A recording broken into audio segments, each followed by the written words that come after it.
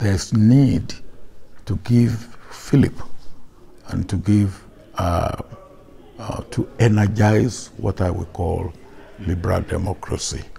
And because liberal democracy is being whittled down almost globally, it has effect in Africa. And somebody put it, democracy fatigue. We haven't gone too far in Africa in democracy for us to get fatigued. We shouldn't get fatigued, which means that we need to energize our democracy, the practice of our democracy.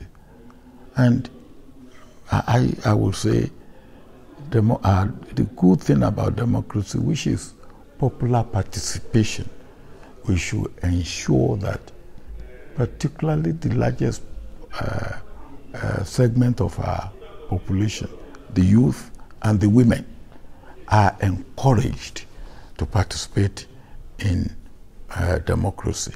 That is one of the challenges that we are facing. Another challenge we are facing is what I call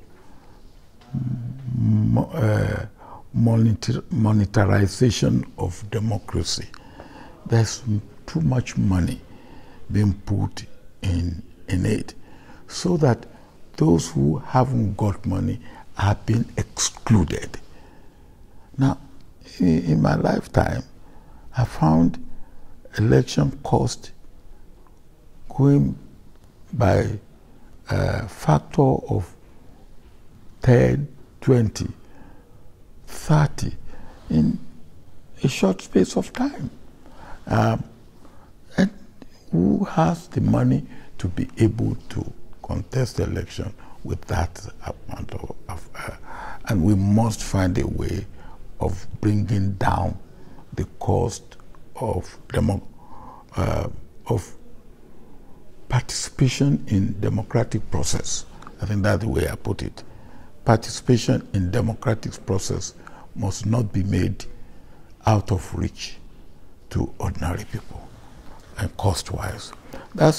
Then we have what I mentioned earlier, that in these days when any election can be meddled with, that now becomes another problem of election as a means of or as an important ingredient of democracy, so that you can have free, fair, transparent, and unmanipulated election.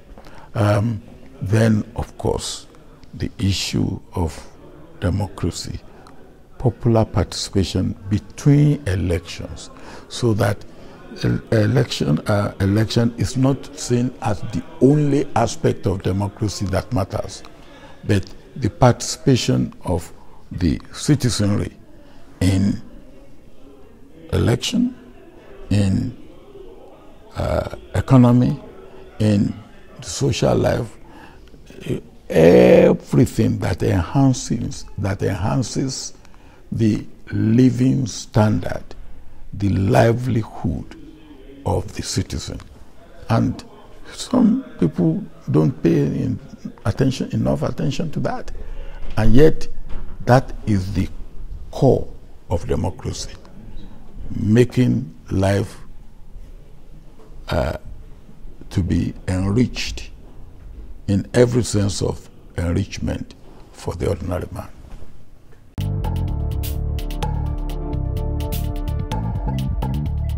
Well, I think we just have to show them that there's no better alternative to democracy. You see, the good thing about democracy is that it deals with diversity very well. And there's no African society, African country, where you do not have diversity. Diversity of religion, diversity of tribe, diversity of race, diversity of language, diversity of culture. Now, the only form of government that can lend itself to dealing with this diversity in terms of debate, discourse, dialogue is democracy. So that after you have discourse, you have tabled an issue, you reach a consensus. Even those who may not agree will, of course, understand. And that is important. That, look, everybody understands why this is being done. They may not agree with it, but it's not just that you bring it and you slap it on them or you force it on them. They know why it is being done. They do not agree with it, but they know why it is being done. That is what democracy does.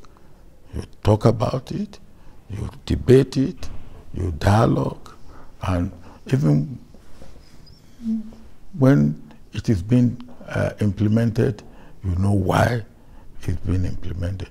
You may remain on your disagreement throughout, but at least you understand.